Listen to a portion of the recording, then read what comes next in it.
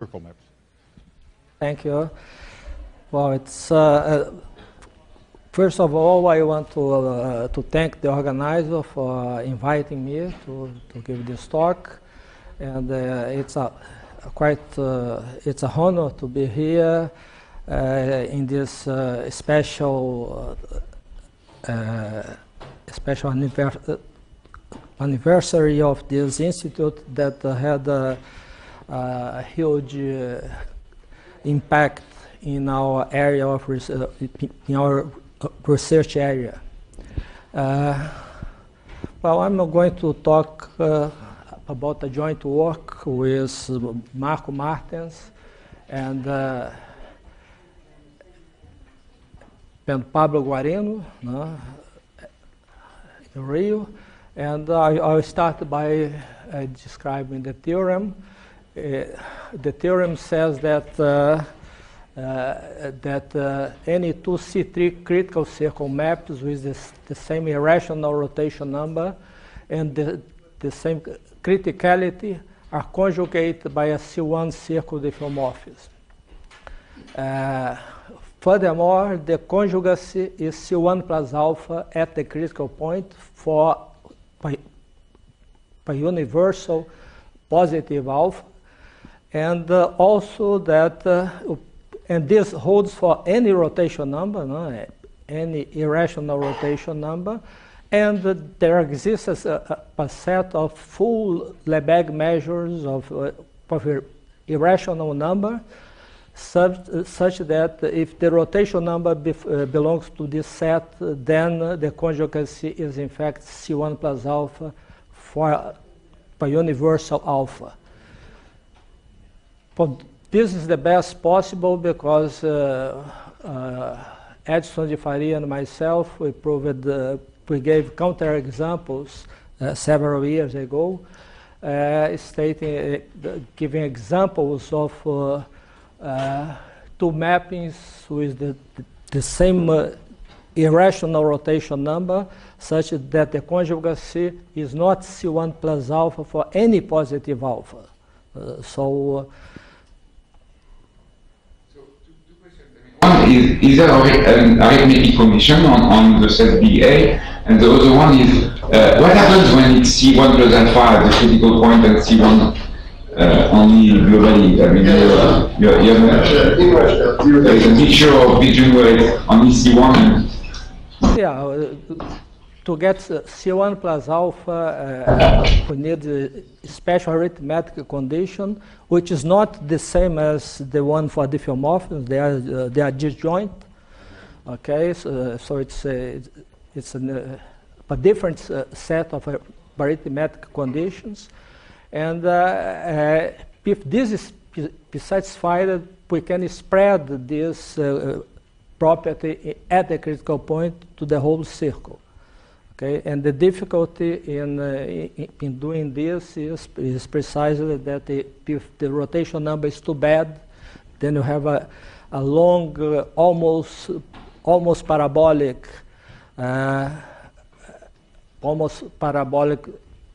periodic point, and we can perturb in the middle the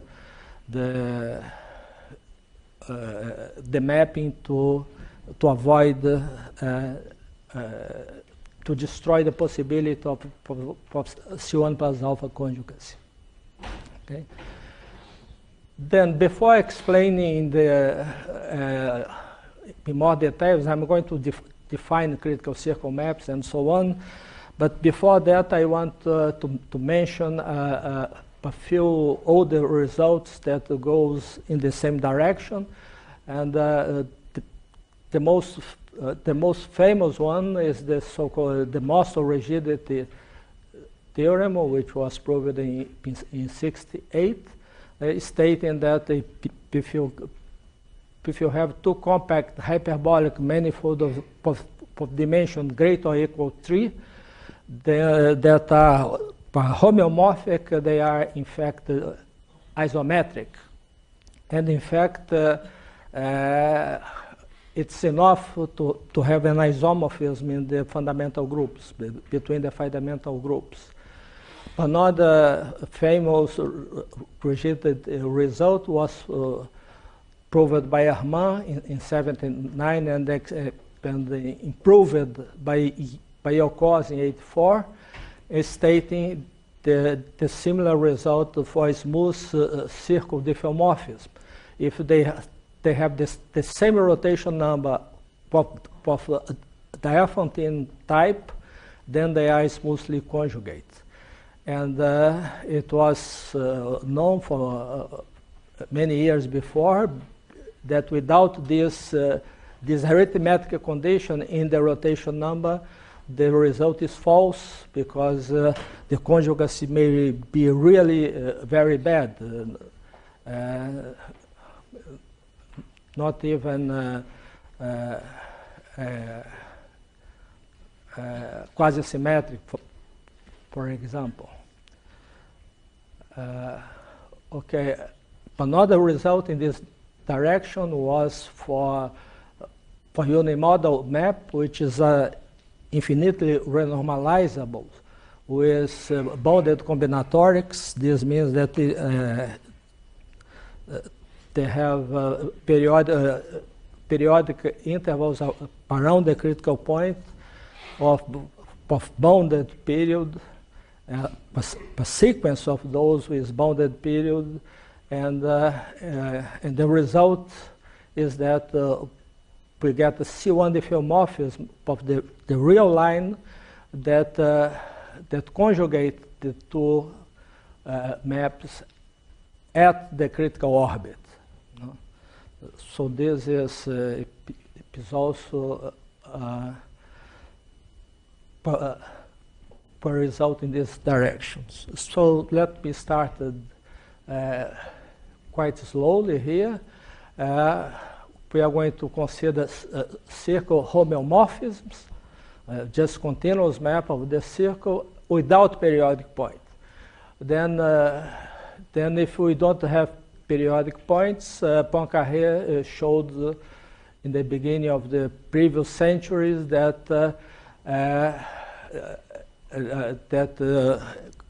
that combinatorially it is equivalent to a rigid rotation, meaning that there is a semi-conjugacy to a rigid rotation, and then we can associate it to such a homeomorphism the rotation number, which is in this case irrational by the lack of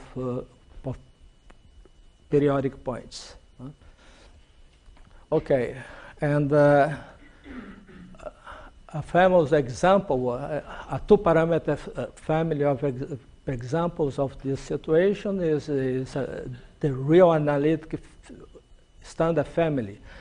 It has two parameters, A and alpha, and the map is just X goes to X plus A plus alpha over 2 pi sinus of 2 pi X mod 1. And then we have two parameters. When alpha equal to 0, this gives just the family of rigid rotation. It's easy to see that when alpha is smaller than 1, the derivative does not vanish, and then we have a circle diffeomorphism. And so the dynamics is either periodic or quasi-periodic according to the rotation number, being rational or irrational. And for alpha bigger than 1, we have chaotic dynamics. So this type of family was considered by physicists as a transition between quasi-periodic behavior and chaotic behavior. And for alpha equal to 1, for alpha equal to 1, we have precisely one critical point of cubic type. We still have an invertible map, but it's no longer a diffeomorphism because it has a critical point of cubic type. Well, this is well known pictures. Here is the two parameters, A and alpha, and we have the so-called Arnold tongues starting at the rational points here in the AX. No? Those are open tongues, and inside the pitch tongue, the behavior is periodic, and in the complement, the behavior is quasi-periodic. The mapping is by Danjois theorem conjugated to an irrational rotation. And if you take, if we fix the parameter alpha, a positive one, we have this line here, it's going to cut the Arnold tongues in a set that is open and dense.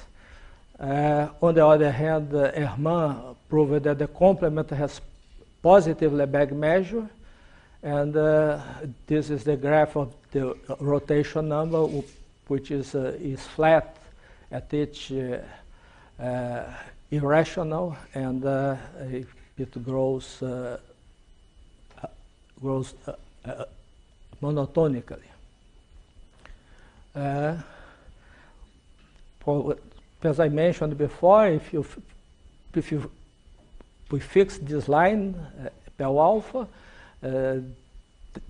then the set of parameters A, where the rotation number is irrational, and then we have a set of parameters satisfying these Diophantine conditions that I mentioned before. As I mentioned before, implies that the mapping is smoothly conjugate to a rigid rotation. And there are a set of parameters which is very bad, where the invariant measure is not absolutely continuous. So the conjugacy is a homeomorphism which is not absolutely continuous.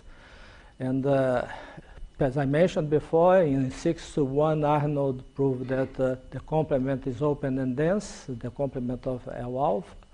And this bad set of parameters is, in fact, dense, even residual in the sense of bare. And as I mentioned before, Yocos and Penderman proved that if A belongs to this good set here, we have a smoothly conjugacy to rotation. And in fact, as I mentioned before, this set has positive Lebesgue measure. Okay, so as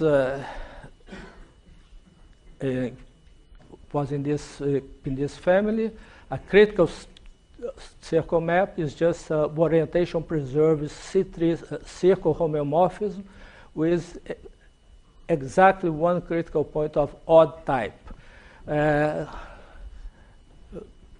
By that I mean that the critical point, that the map near the critical point is the composition of a polynomial, and this would be a C3 local diffeomorphism. Okay.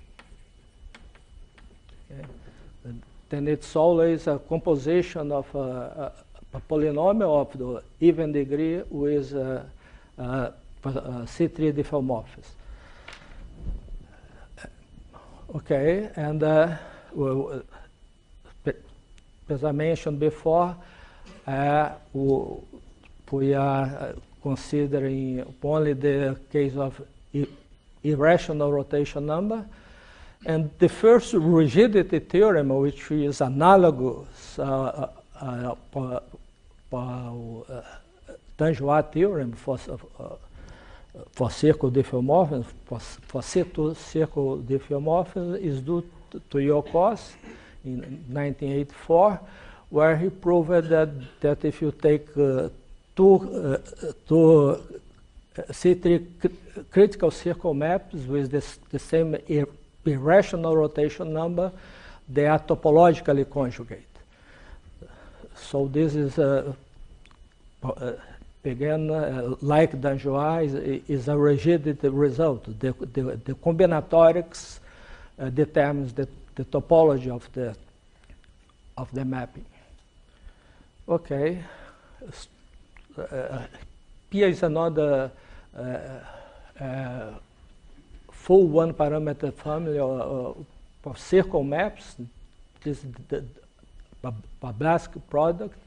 The parameter here is gamma. When gamma varies in 0, 1, this also gives all possible rotation number, and it's a bit easier to analyze than the standard family I mentioned before.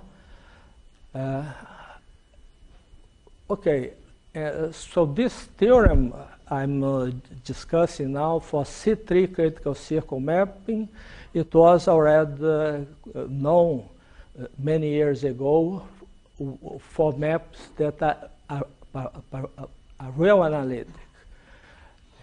If we have two critical circle maps that are real analytic and with the same irrational rotation number and the same criticality at the critical point, then the conjugacy, by your cost, there is a unique conjugacy that maps the critical point into the critical point, and this conjugacy is always a C1 diffeomorphism. It is C1 plus alpha at the critical point, and also the same statement as before. It is C1 plus alpha if the rotation number satisfies some arithmetic condition. Yes? The C1 plus alpha at the critical point statement is actually due to Melo and I. To whom? Melo and I. Yeah. Okay.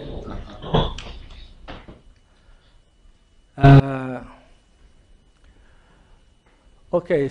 So the next result in this direction was 2 years ago. Pablo, Guarino, and myself, we proved the result for bounded type rotation number, and the statement is again the same. Now it is C1 plus alpha because, in fact, the previous set of parameter values I mentioned contains the bounded type rotation numbers. And now, as I mentioned, with Martens and Pablo Guarino, we prove the theorem of the C1 rigidity for all rotation numbers. Okay. Okay.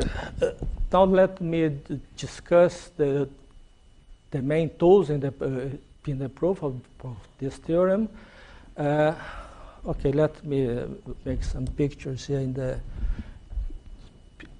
board.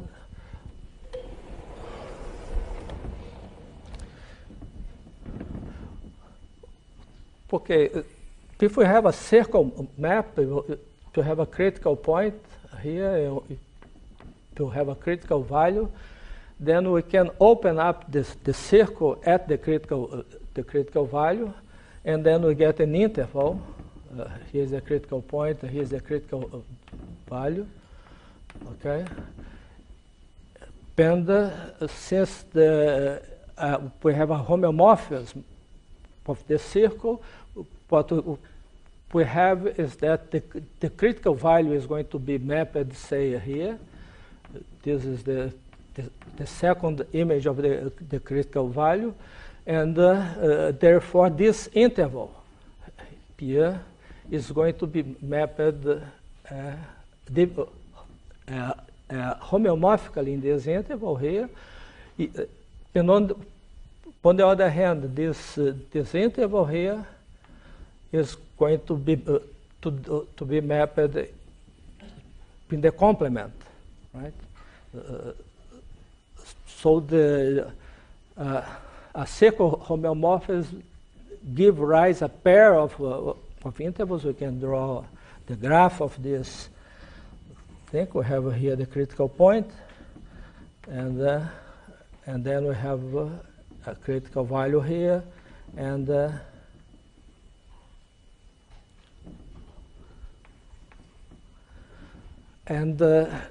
this type of this pair of interval mappings coming from a circle map, it has the special property that they extends to a neighborhood of the interval where they are defined, and in a neighborhood of the critical point, they commute. And this is precisely the condition that they are coming from the circle. And vice versa, if you have a pair of interval maps like that, if the map extends to a bigger interval and commutes in a neighborhood of the critical point, we can glue by the dynamics the endpoint of interval and obtain a critical circle map again. The problem here is that going from commuting pairs of intervals to circle map is not a mapping, because it depends on the normalization of the one-dimensional manifold that we construct by collapsing, by gluing the endpoints, and therefore to each commuting pair of intervals we can associate not a critical circle mapping, but a full smooth conjugacy classes of critical circle mappings.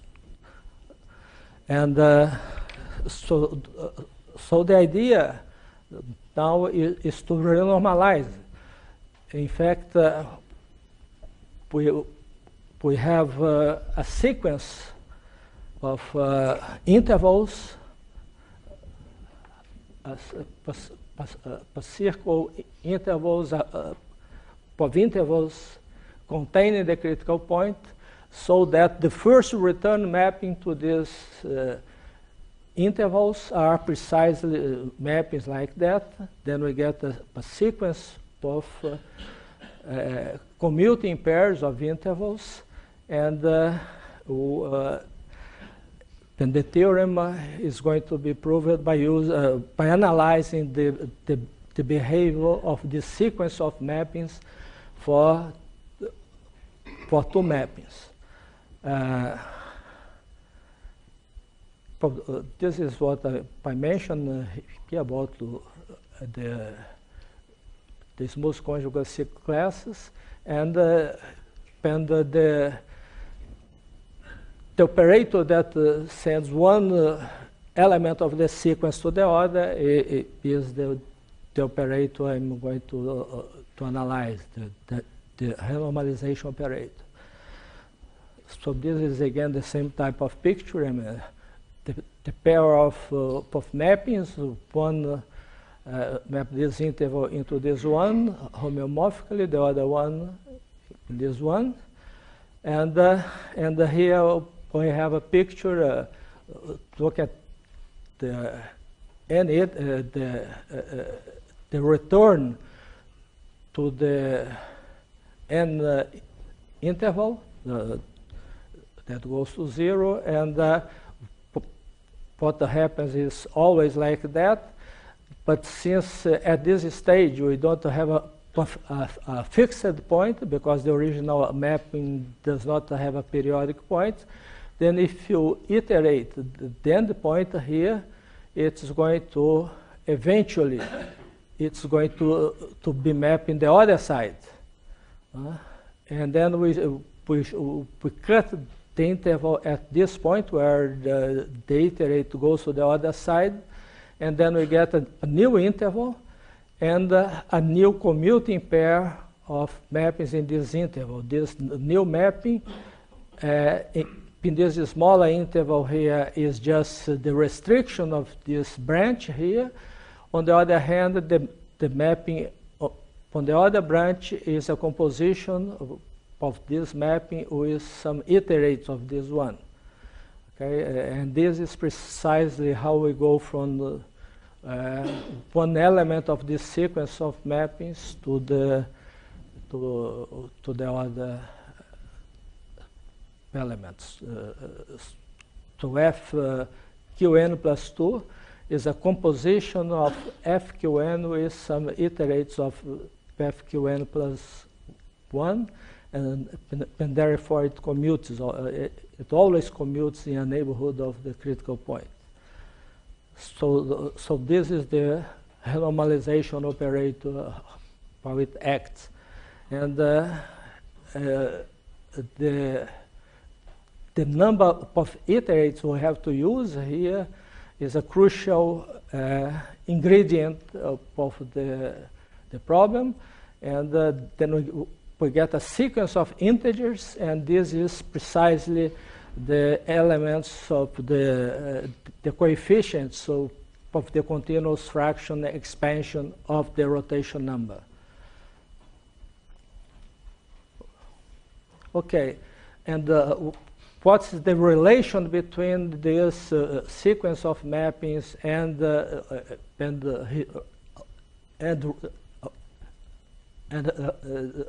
problem we are discussing of rigidity, of smoothness of conjugacy, and this was proven many years ago by myself and Edson de Faria, that there exists this subset of full Lebesgue measure that contains the bounded type rotation number, and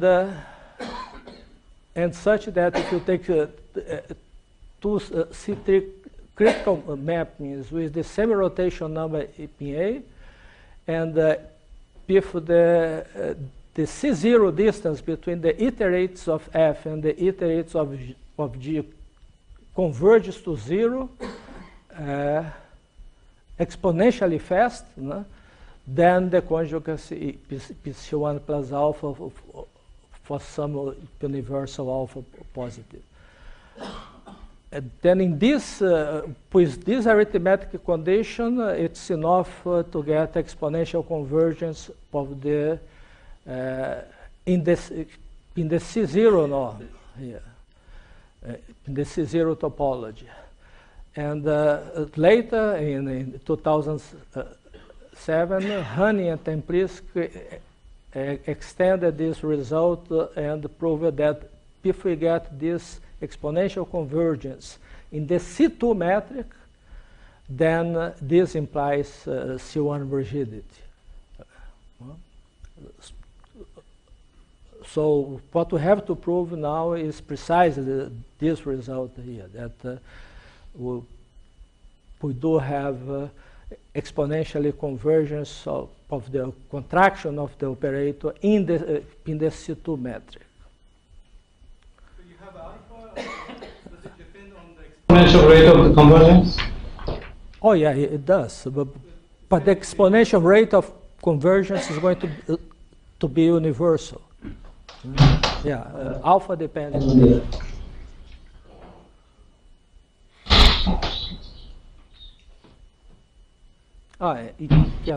Sorry, the statement is not correct. This alpha here is not universal. It depends on the rate of convergence, and the rate of convergence is going to be universal. Yeah. Thank you.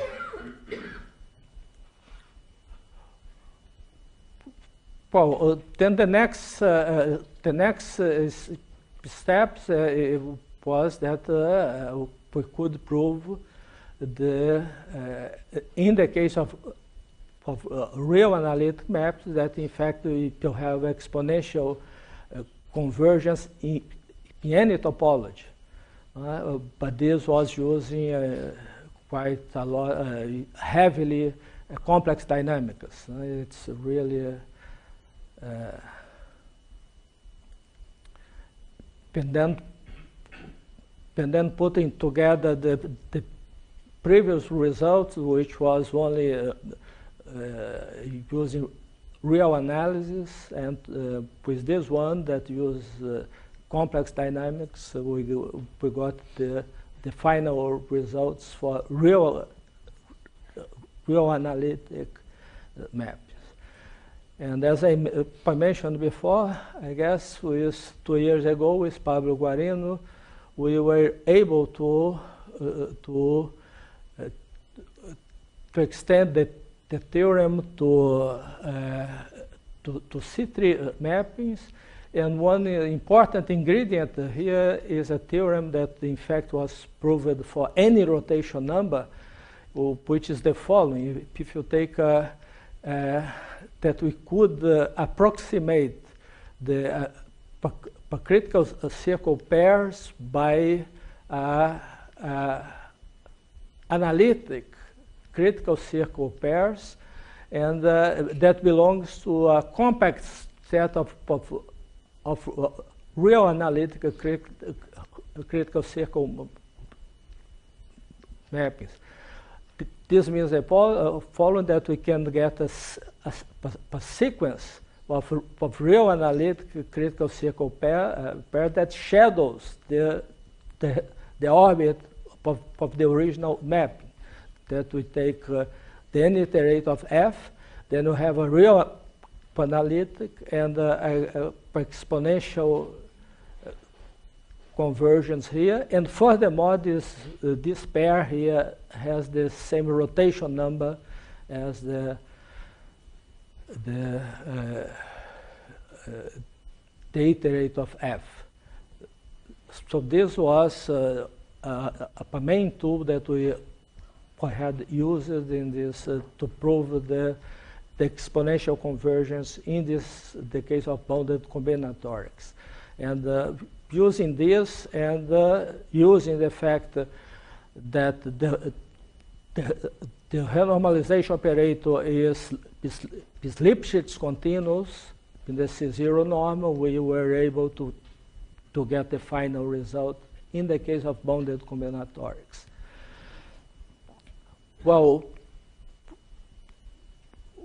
one of the main ingredients in the real part of the discussion here is a priori bounds that were obtained by Hermann Penchiantek in the 80s, which shows a big difference between critical circle mappings and circle diffeomorphism. Because if you take a critical circle mapping or commuting pair, and we start to iterate this by the operator, and then the conclusion is that for n big enough, the ratio of the length of the domains of those intervals, they are between in this interval here. So they cannot go to 0 or to infinity. And in fact, this was proved later by myself and Edson de Faria, and it is another important ingredient, is that eventually, for any big enough, that both mapping, they have negative Schwarzian derivative. Huh? What is the smoothness?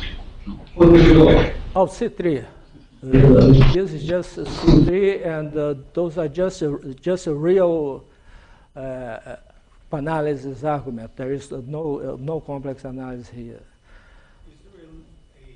Is there a restriction on the rotation numbers here? What? Is there a restriction on the rotation numbers? No restriction on the rotation number. Yeah. It was used by Hermann many years ago to prove that critical circle mappings with unbounded combinatorics could not be quasi-symmetrically conjugate to rotation. Because in rotation, for circle diffeomorphism, we have precisely the same picture here, except that the graphic can get very close to the diagonal. Okay, and it does get very close to the diagonal, and then if the transition time here is very big, it's very close to the diagonal, and this interval must be very small compared with this, right? And for critical circle map, this never happens. We have this interval. If you look at this other interval, and also this first iterate here, this interval and this interval, and the whole interval, they are all commensurable. They are all comparable in size, always. And this does not depend on the number of iterates that you have to use to go to the other side. And the only thing that can happen here is that you get an almost parabolic. If this number grows, it's just because you have an almost parabolic fixed point here. The graph gets close to the diagonal, but the fact that this interval here and this one is big means that the Schwarzian derivative is negative. You have a bound for the derivative. It is bounded from below and above in all those intervals here, and the second derivative is also controlled.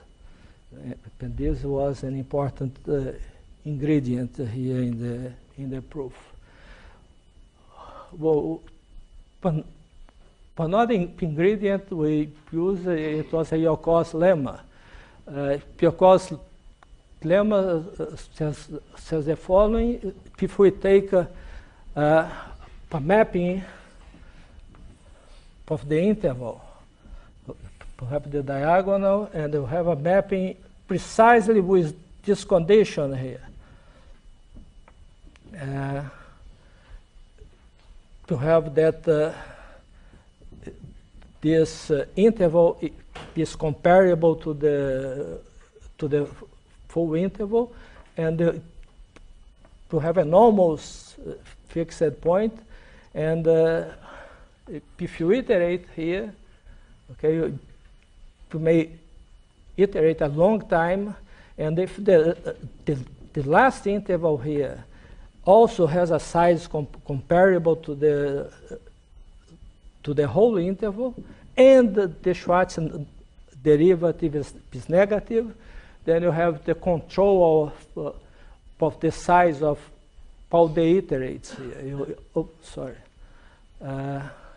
If you take the iterates of the initial point here, okay, take all the iterates and take each fundamental domain, the interval between two iterates here, and then the size of those intervals for I less than half of the iteration is commensurable to 1 over I square, and for I bigger or equal half of the iterate, it's commensurable to 1 over A minus I square. So to have an estimate of the size of those intervals. Okay, so this is another ingredient that we use, and I had another problem to control here, is the problem that in my paper with Guarino, we had this shadowing property by real analytic was obtained upon in this C0 topology, and then we had to get a better result and get a Pacitu shadowing in order to try to use Hunning-Templinsky argument. But here was an easy part of the argument, because we could use the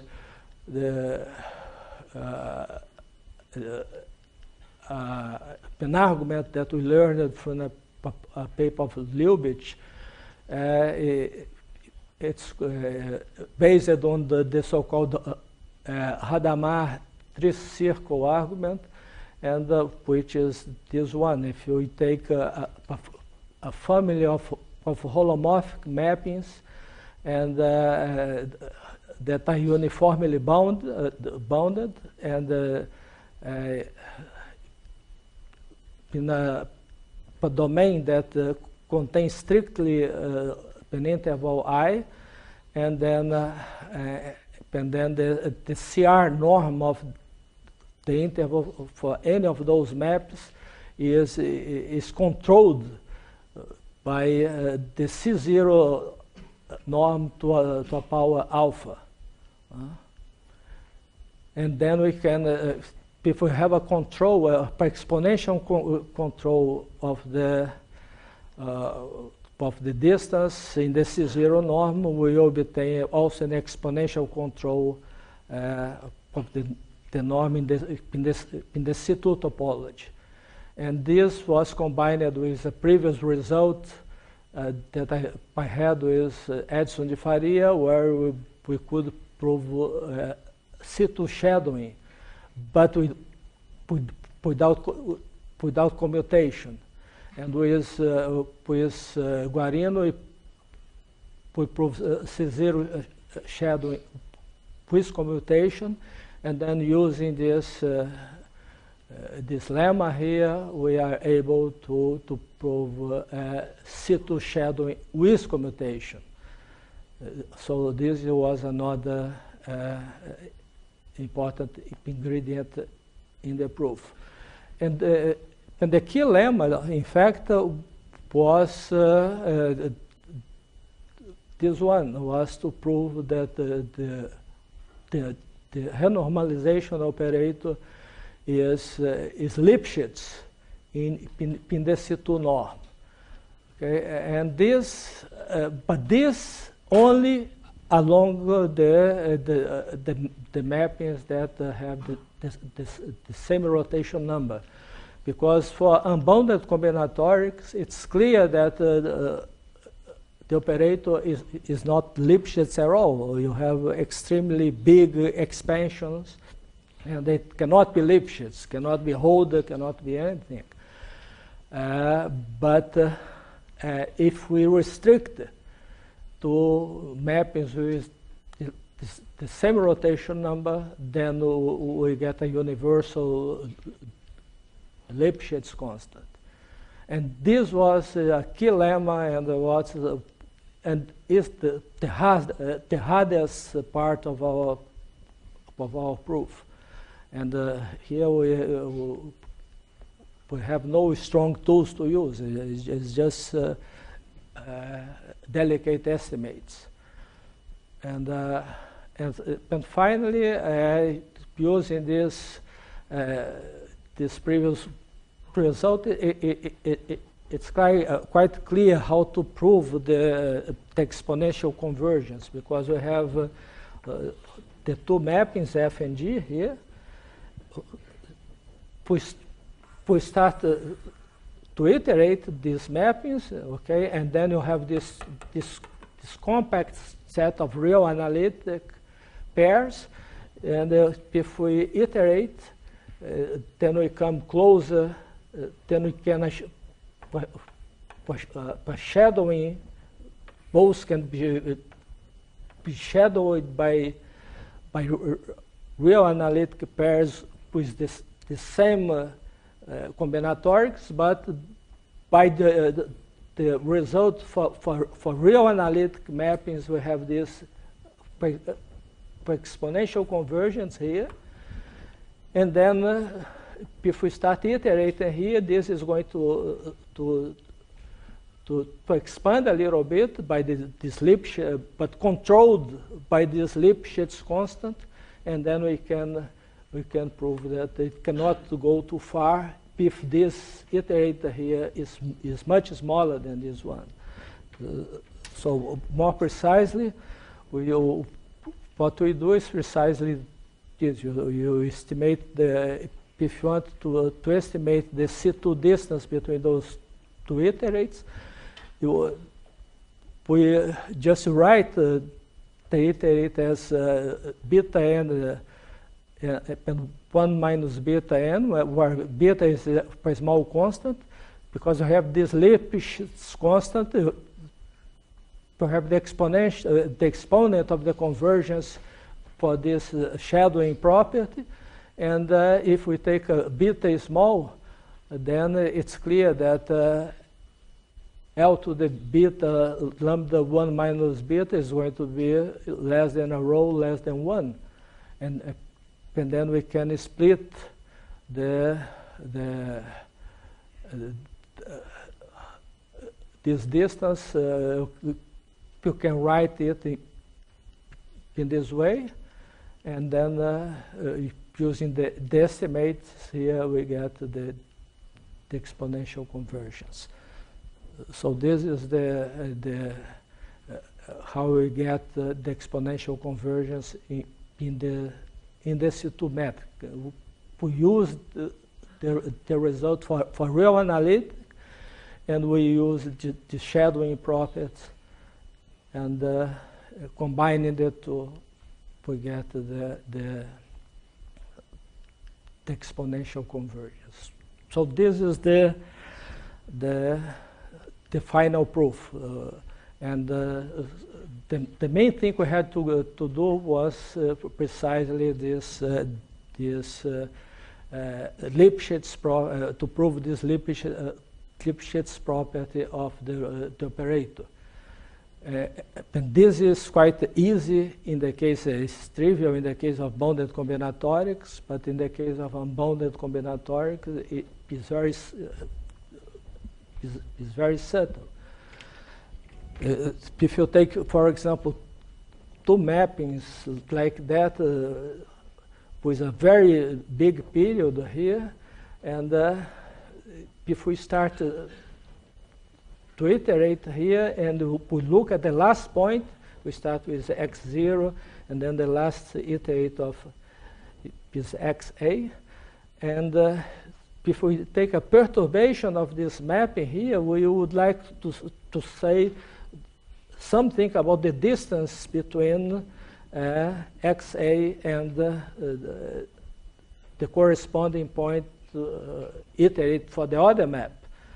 And the question is to know whether this is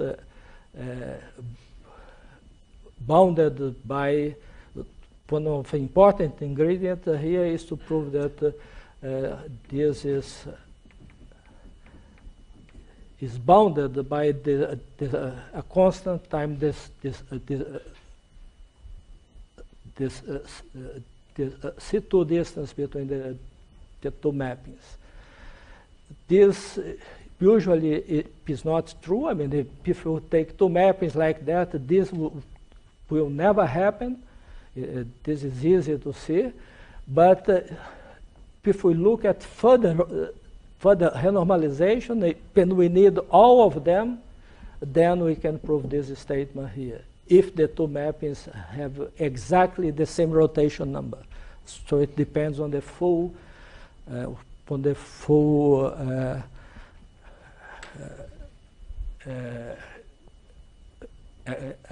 continued fraction, not only the first one. I mean, we have to look at all of them.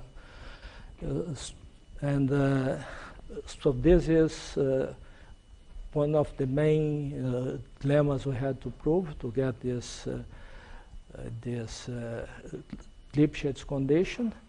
And I would like to end by asking some questions that we don't know the answer. And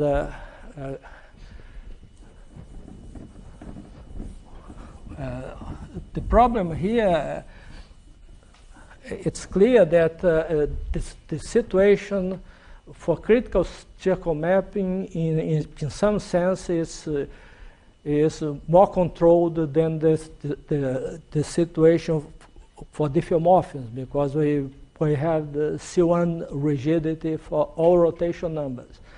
On the other hand, for smooth diffeomorphism, for smooth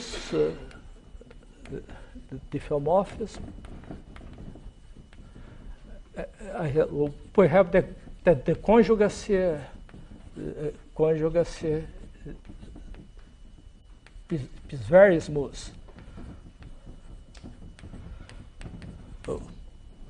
We just lose a little bit of derivative. It is CR, then the conjugacy is CR minus 2 or something like that.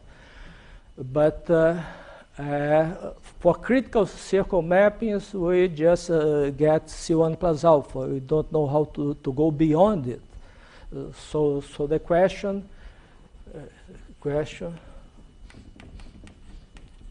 is would be the following. There exists PF and G, critical circle mapping.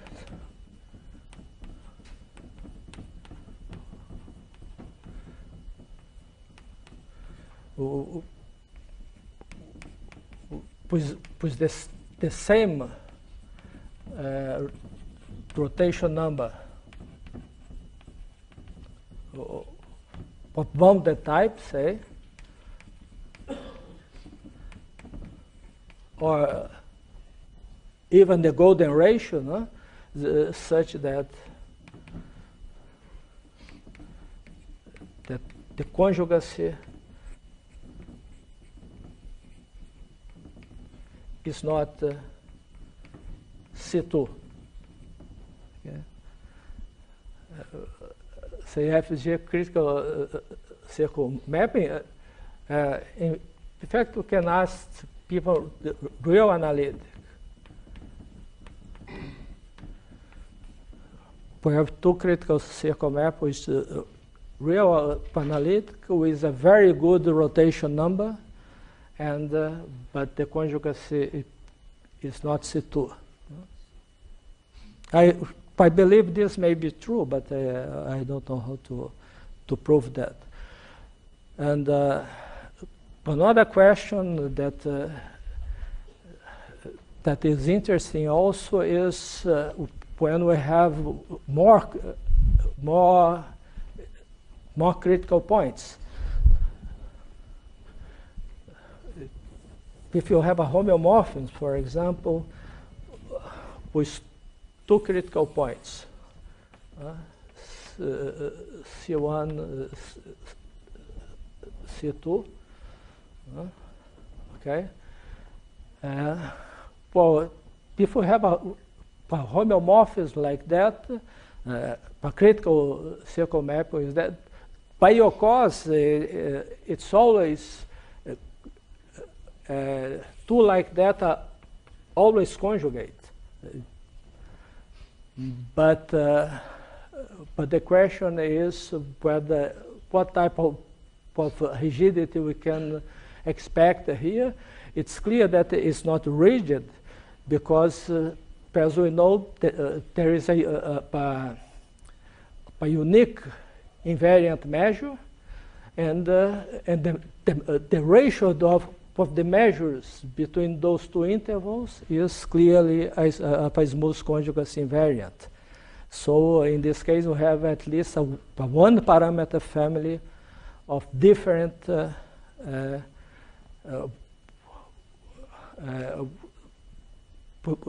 we have a conjugacy invariant, one conjugacy invariant. And the question is whether the ratio is the same if the conjugacy is again smooth, if this is the only conjugacy invariant. C1 conjugacy invariant, right? Well, another remark is that it's clear also, it's quite easy to see that if we have a C1 conjugacy, the criticality must be the same. So it's this is something that follows also.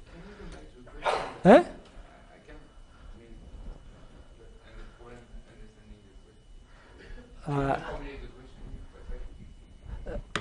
Okay, let me write it here again, bigger. So the same question.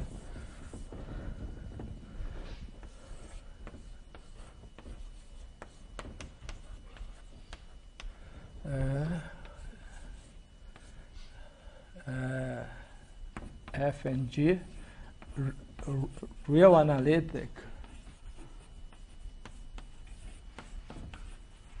critical circle mappings,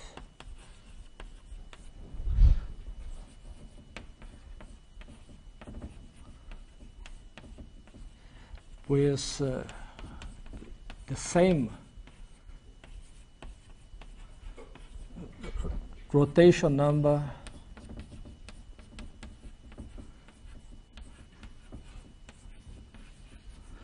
of bounded type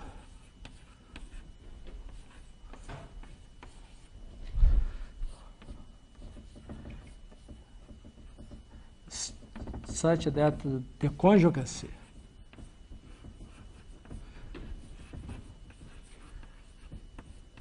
is not C2.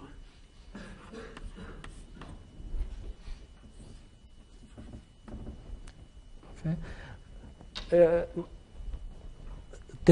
The same question also we can ask for interval mappings.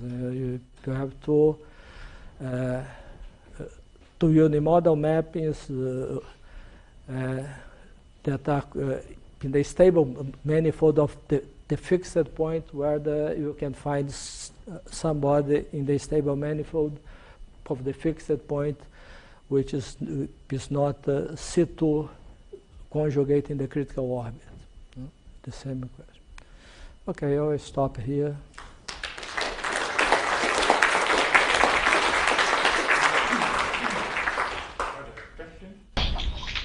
So if you consider the space of this critical circle map and the elimination of this space of the classes of the same rotation of rotation mass, for instance, do your results have some implications about the transverse regularity of eliminations? Well, no. No information, and also no information about the structure of the leaves. So can you say something? So what is the right regularity as a transversal? Yeah. As a transversal smooth? What is the regularity?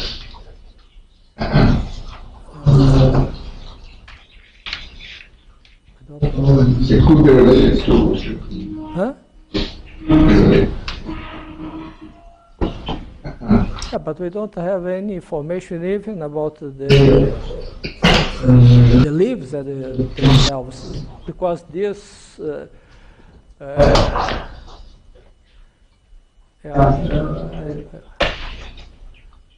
I don't know if even if it is a Lipschitz manifold. How about analytic case? Huh? How about analytic case? I don't know. Perhaps Jan Polska has some information about analytic case. If not, if it's absolutely continuous. What? Can it be absolutely continuous in the irrational? For the Ron here mentioned. I could anticipate it to be smooth. If a volume density effect in there, which is not so high tide. Whiskey, it's not here. If you replace C2 by something higher, Huh? what happens if you replace C2 by something higher? Higher is where you expect the limit to be. I don't know either. I don't know anything. The only thing we get is C1 plus alpha. We don't know how to go beyond that. And also for real analytic maps, the same. And C1 plus alpha also depends on the rotation number. Because even the analytic case, Avila gave examples where cannot receive result. Are there other questions? Let's take